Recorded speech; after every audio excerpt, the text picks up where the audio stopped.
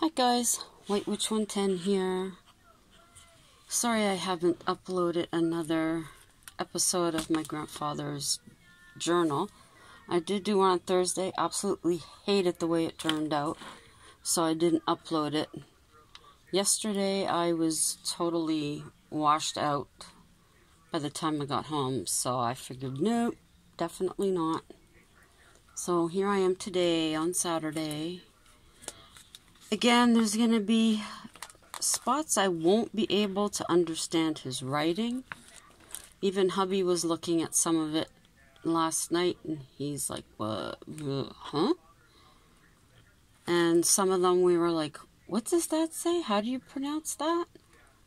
So again, I'll let you know when I get to a point where I'm not sure what he wrote. This is another photo of him. I don't know where it was taken, but it's another photo that I have of him. Now, I believe I was going to start a diary from February 13th. And he has here, Feb 13, a very nice day. Orders given out to proceed to France on the morning of 14th. All the boys are in high spirits at the news. We got to move. Our OC of the old first bid the boys goodbye. Feb 14th, Valentine's Day. We left Dibgate for France at 6 a.m. Pulled away from shore at 7:30 a.m. and arrived Southampton 1:30 p.m. The trip was very good, and it was a beautiful day. Old Long, it might be. Not sure about that. The industries of Southampton are worth seeing. We got 2 or 3 hours to have a walk around. Embarked for France about 3 o'clock. It was on our way at 4:45 p.m. Oh, what a trip across to Les Havres? Not sure. Never was so sick in my life, and everybody was the same. Feb 15th.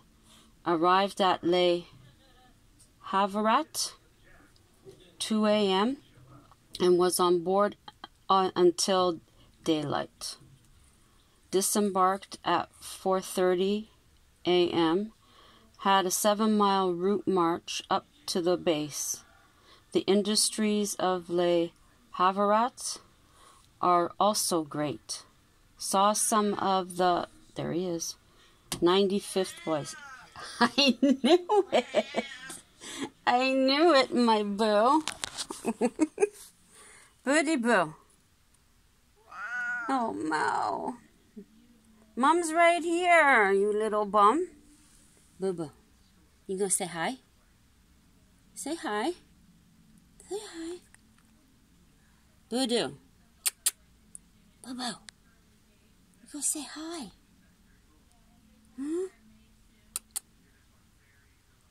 Yeah. Okay, can I go back to reading Grandpa's? Hey, boo. There, go see Dad. Go see Dad. Go see Dad. What a cat. I knew it would only be a matter of time, then he would be here. He's such a little fart. Okay, saw some of the 95th boys. Very good weather.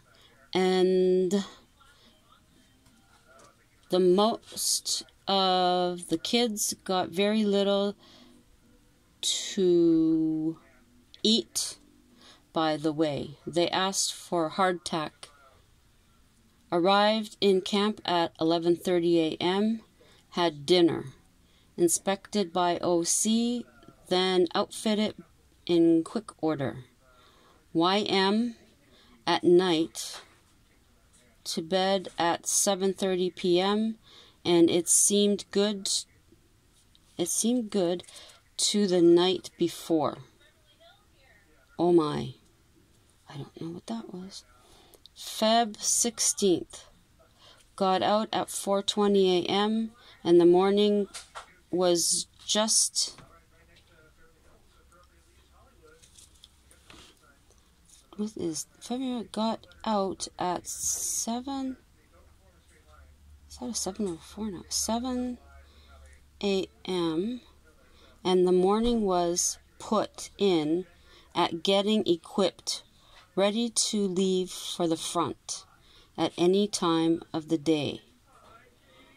Our stay at the base is to be short, all right. The most of the day I just put in at writing letters. We never left the base as we expected to do. Feb 17th, Saturday. They had us on cleaning up around the camp and scraping mud off the road during the morning. And we are standing by for orders to move up to the front line. Had supper at 3:30 p.m. and left camp with everything completed for the front at 5 p.m. It was a hard route march to Le Havre.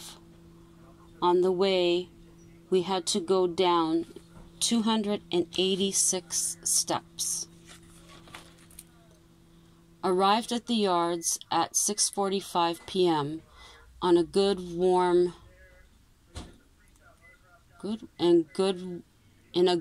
condition. Entertained at 11 p.m. and moved off at 11:30 p.m. but never covered much ground during the night. We got a fine lecture from the OC before leaving the base. Sunday, Feb 18th. Weather foggy in the forenoon, but nice in the afternoon. We moved along at a slow rate, had a good look at the country. Lots of quaint things were to be seen. Lots of fun watching the kids after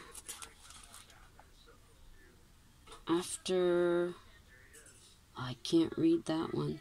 When passing through a large French town. Arrived Aberville, 7 p.m., and stayed there for a few hours. Slept good during the night. Saw a good stretch of the Somme River. That's what it looks like, Somme River. On the way. Feb 19th.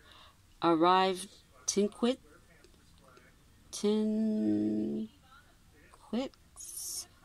Looks like T-I-N.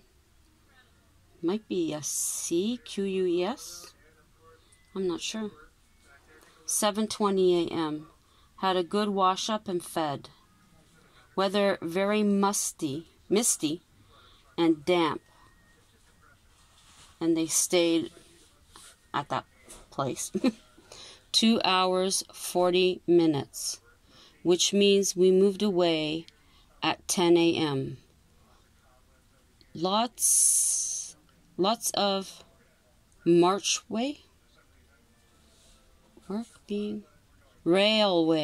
lots of railway work being done along the line. German prisoners helping out all along the line a good deal. Arrived at Odbury, 12:45 p.m. and the end of our slow trip. Moved up to our battalion, 4:30 p.m., and it was a 5 or 6 mile route march, which brought us only 4 miles or so from the firing line. The name of the place is Mount St. Croix. We had a big hunt all over the place for our unit, and were sure glad to get into quarters. Heard lots of experiences of the boys who have been up the line and got enough mud. Things quiet on the front, bad weather, my first drink. Tuesday, Feb 20th. Weather very dull and lots of rain. Mud up to the ankles everywhere. Had all particulars taken in regards to our next of kin. And so on in the morning. Done nothing in the afternoon. Attached to Sequoia along with Peter Bathgate, Bruce, and Levine. Most of the boys busy after livestock. Met Frank Allen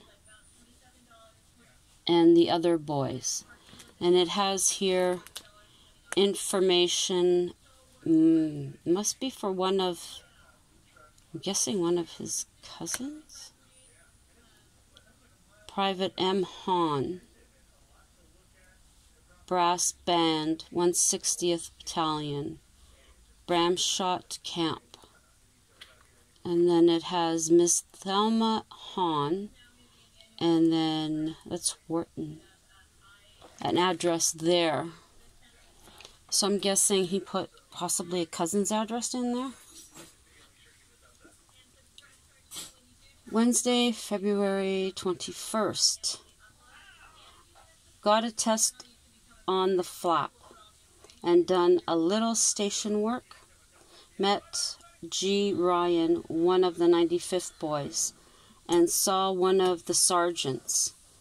Have met a number of the boys since landing in France. I'm in here busy, sir. Yeah, meow. Hang on. Okay, I guess he's going to stay here and keep quiet.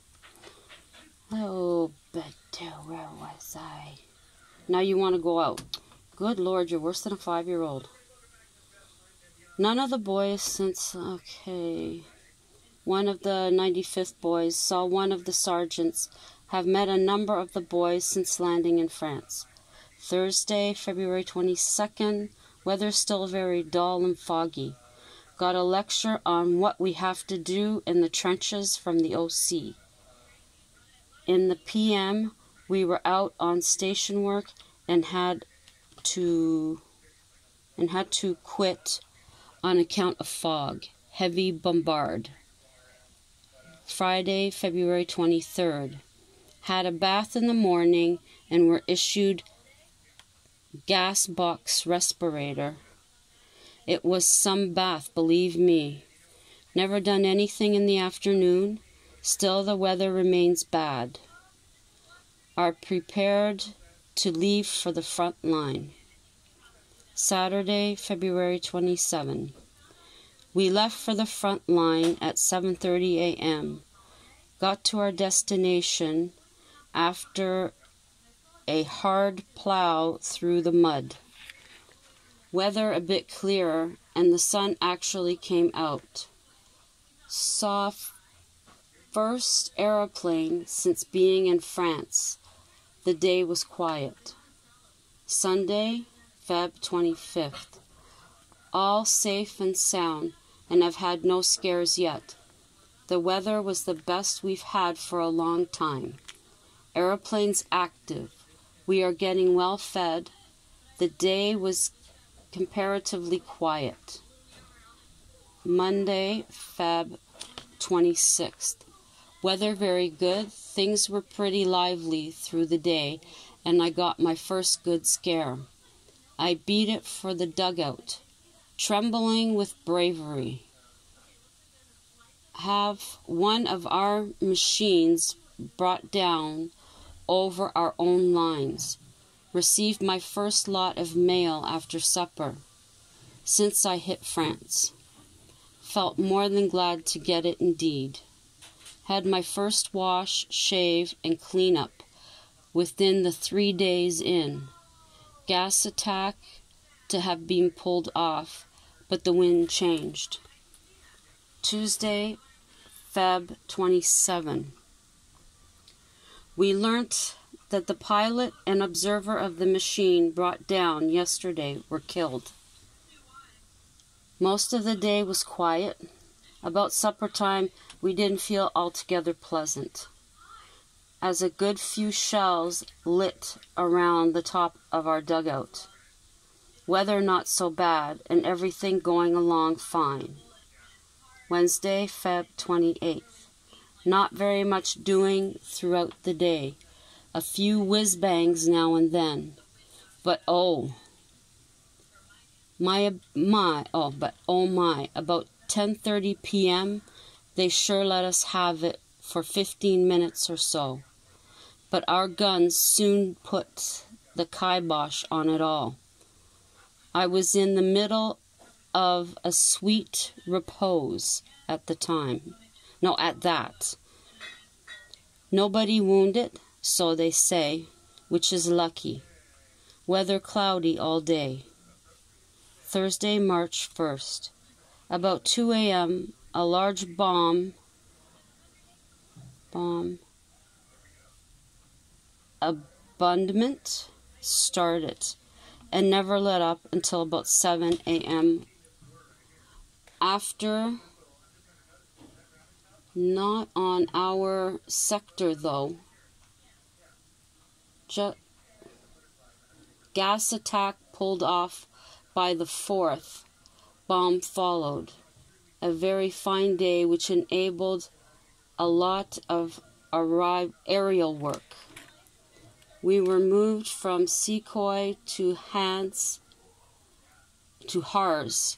at noon. Friday, March 2nd. Weather real foggy. I was on water carrying.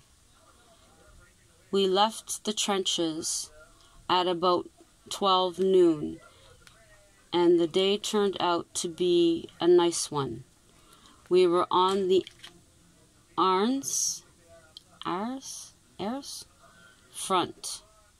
Had a good meal before we left the trenches and had another good feed when we arrived at Mount St. Croix. Moved to the east, to the Estrelle. Oh, I definitely don't know what he wrote there.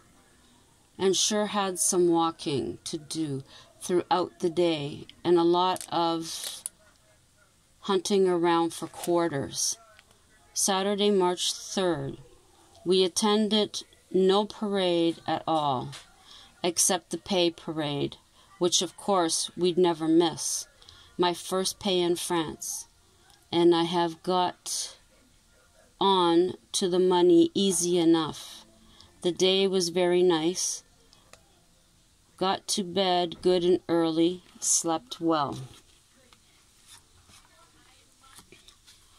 I think,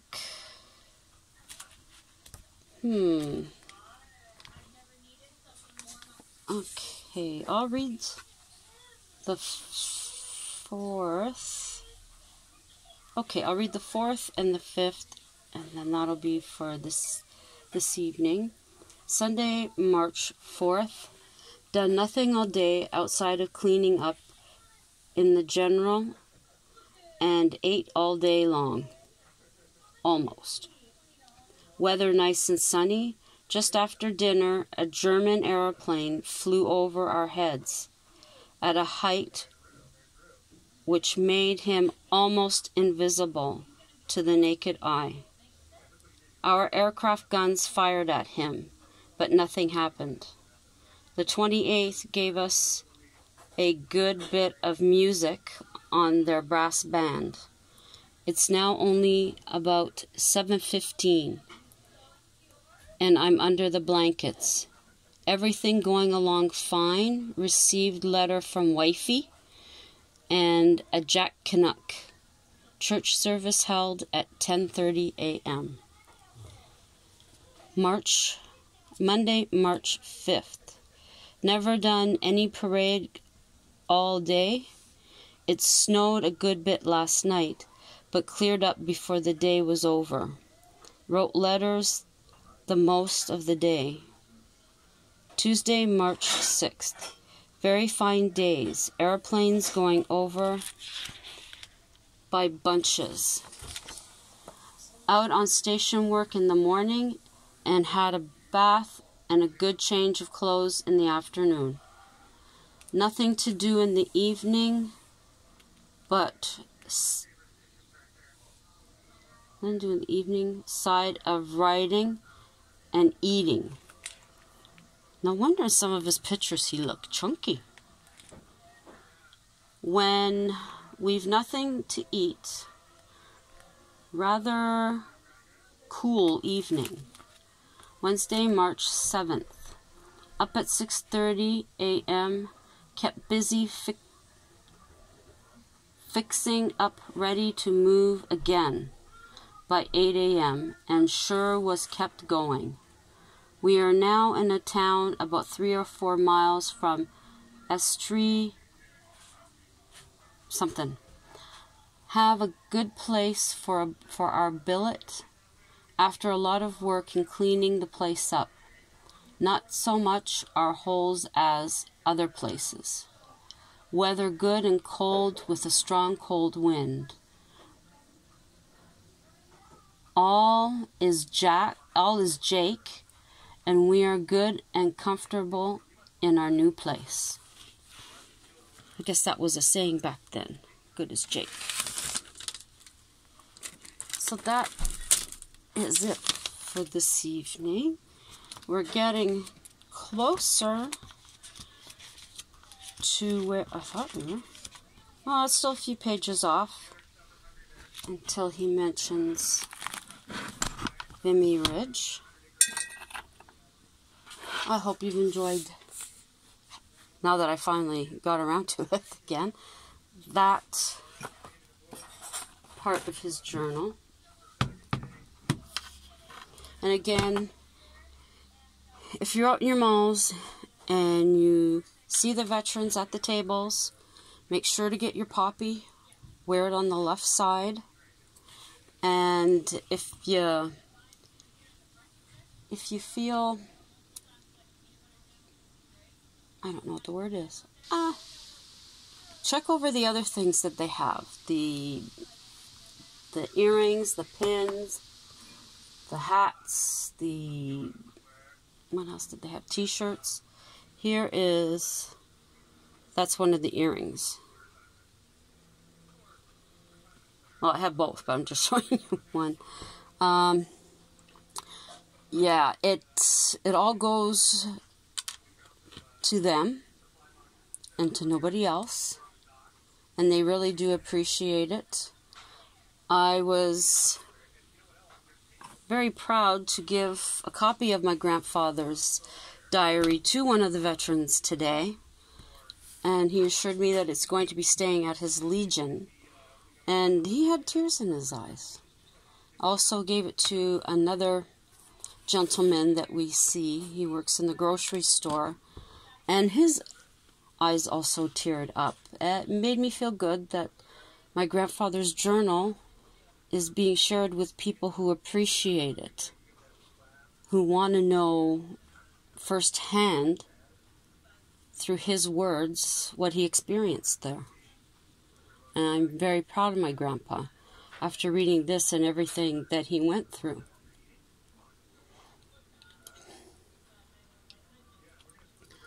I'm grateful that he came back, or else, as I said before, none of us would be here.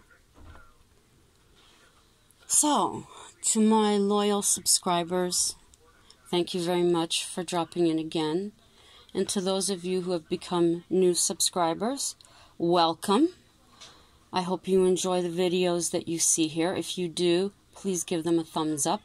Leave me a comment. I always get back to them. And share out if you so wish. And if you're just coming by to check things out, consider becoming a subscriber. Welcome you with open arms. Check out the other videos. Make sure you hit the notification bell so you'll know when I upload. And you go ahead, give thumbs up to the videos you like. Do leave a comment. I will get back to you, and I will check out your channel. as well. So, until tomorrow, ciao for now.